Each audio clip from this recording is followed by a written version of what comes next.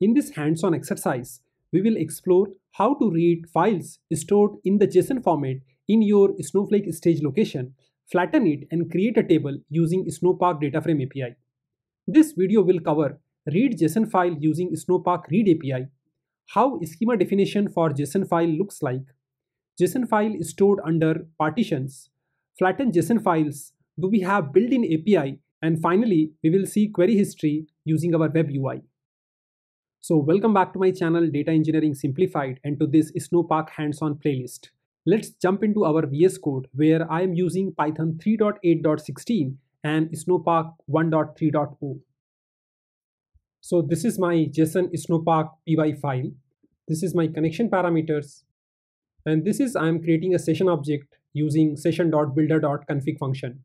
I have a JSON file which is stored in this customer stage location. Let's quickly review how does it look like.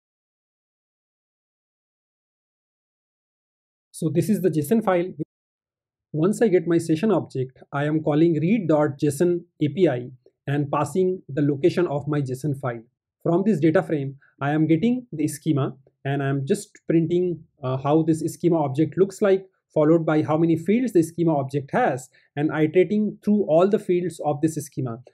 So let's run this program and see what output does it bring.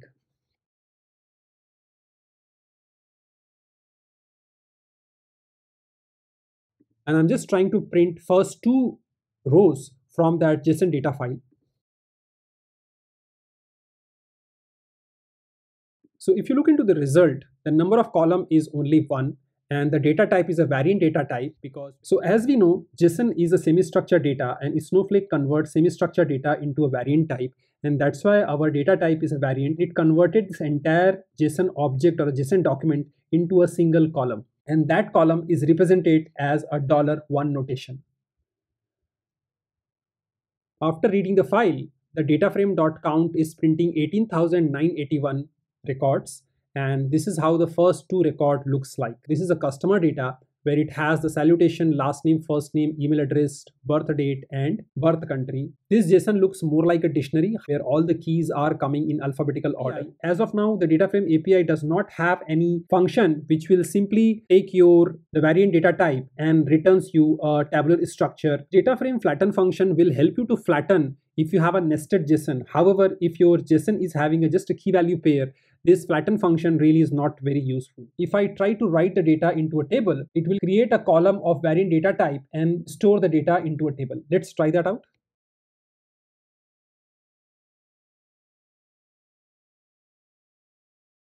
Let me run the program once again. Let's go back to Snow site.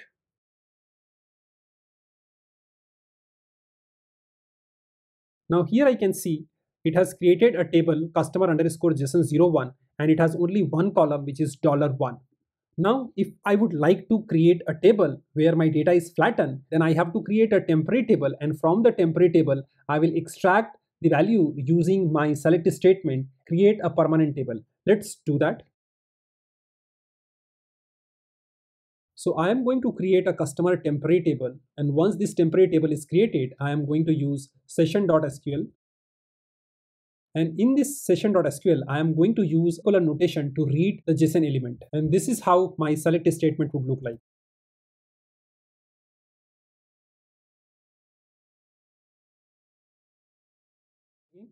Now let's run this program.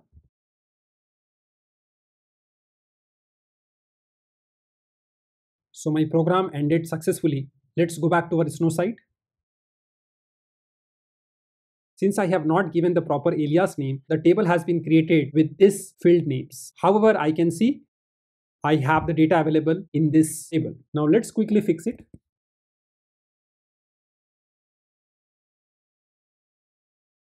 I am rerunning this program.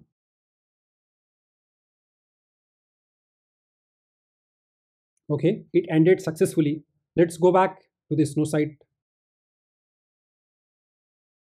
Now I managed to flatten my data, and let's see how the data type looks like. So this is text and this is date. Okay, So this is how you can flatten your JSON in Snowflake using Snowpark Data API. I am yet to explore the flatten function using a data frame to understand if there is a mechanism to use the flatten function and flatten the data without creating any intermediate temporary table. Let's say I have a lot of file available under a particular context or a partition. What changes I have to make in this program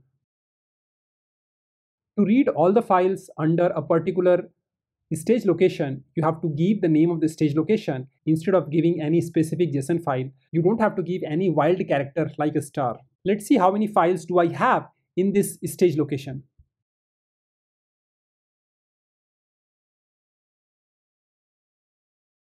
So I have total 8 files. With the one single file, we were getting around 18K records. Let's see if I read all the files, how many records do I get it? So I'm just changing the final outcome table to JSON 04, and no changes are required anywhere in this file. Let's rerun the program. So I got around 100K records and the program ended successfully. Let's go back and check JSON 04. So I have 100K records, looks good. And this is how my data looks like, all good. Let's go and quickly check the query history. So if I look into the web UI, the last two SQL statements are my select statement, which was executed from your web UI. And prior to that, all the statement was issued from Snowpark client. So I can see to read the file from the stage location, it has created a temporary file format where type is JSON. And once it is done, it has created a temporary table where temporary table has got the data from this stage location using the file format. And finally, it dropped the file format. And then it has created a permanent table using this query. And finally, it cancelled all the queries before closing the session. Let's see how much time it has taken to load the data. Again, query profile has two steps. Step 1 is create table as a metadata operation. And step 2 is actually populating data into the table. And it has taken 277 milliseconds, pretty good. It has scanned 3.81 MB file and written 3.54 MB file inside the table. And there were total 8 partition which was scanned. So this is how you can read the multiple partition from your stage location. You can create a temporary table to store the data as a JSON format, use the colon notation to extract individual element, typecast it, and give a proper name as an alias, and finally save the data into a permanent table or a transient table. You can download the sample code as well as Snowpark cheat sheet. Refer the description link for the instruction. For any additional queries or specific question, feel free to drop a note in the comment section or drop a note in my Instagram account. Thank you for watching. Happy learning and keep growing.